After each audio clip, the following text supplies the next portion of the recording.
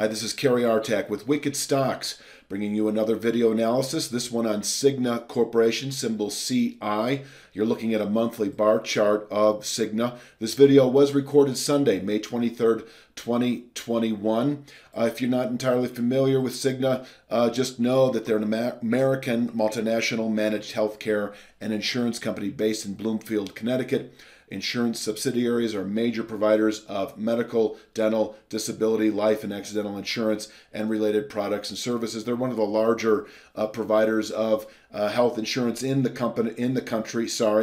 Wicked Stocks offers two forms of membership, free and premium. Free membership is exactly as it sounds. For no cost or obligation, you will receive one free stock video analysis a week, typically released on Mondays. And if you provide your name and email address, you'll receive an email from us each and every time a new free weekly video is ready for viewing. The second form of membership is premium and provides at least two stock videos every week and costs $24.95 a month. Just click on the premium membership link, fill out your payment information through our safe gateway portal, and you'll receive an email each and every time a new premium video is ready for viewing. Cancellation is allowed at any time.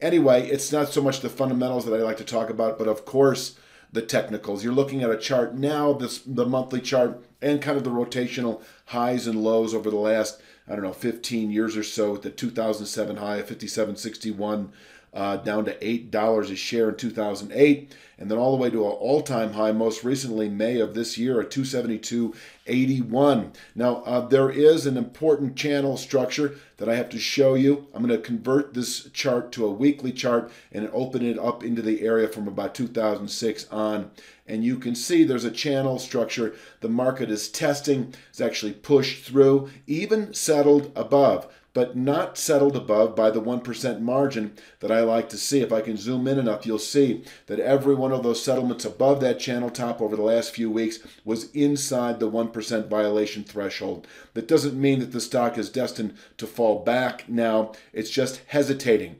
And the clear buy signal would be a settlement this week, the week of Monday, May 24th, above not only 261.59, but a 1% violation of that number, which is actually 264.20. This week, the week of Monday, May 24th.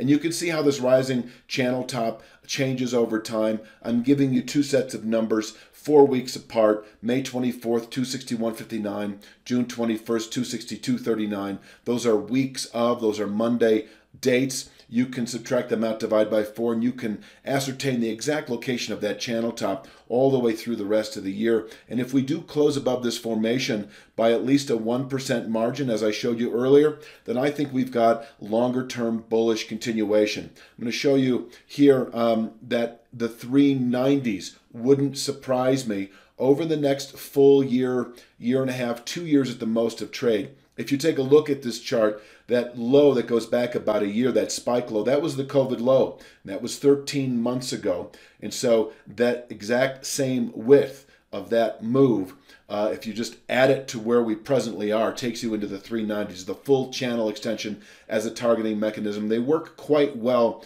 with well-defined channel structures, as this one is. And so if we do close above 261.59 at the end of this week by that 1% margin of 264.20 or higher, longer-term bullish continuation. I'm going to open this chart up to show you an area where this market could certainly hesitate. And if you don't get long by the settlement above that 261.59 long-term resistance area, then you could consider getting long with a settlement above this channel top. Now, this channel top is respectable in its own right, but it doesn't have the signaling capability, I think, is that longer-term one at 261.59 this week.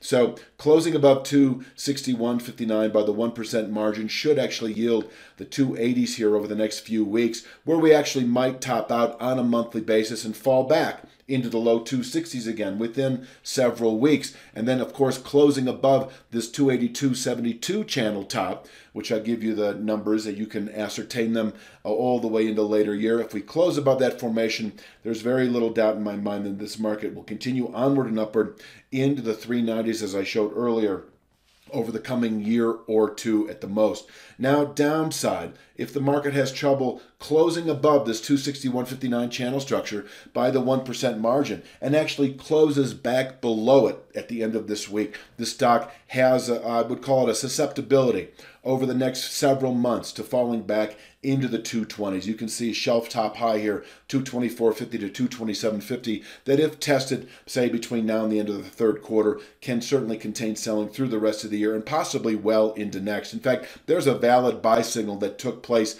above that shelf top series of highs a couple of months ago. But right now we're testing, I think it's a more significant resistance area. This channel structure, as you can see on this chart, goes back over 10 years, and closing above it by 1% at the end of any week is a meaningful buy signal event that should play out through the rest of the year. Until then, we can have trouble here and fall back into the 220s over the next several months. I think that's really all that needs to be said for this particular Wicked Stocks video on CIGNA Corporation.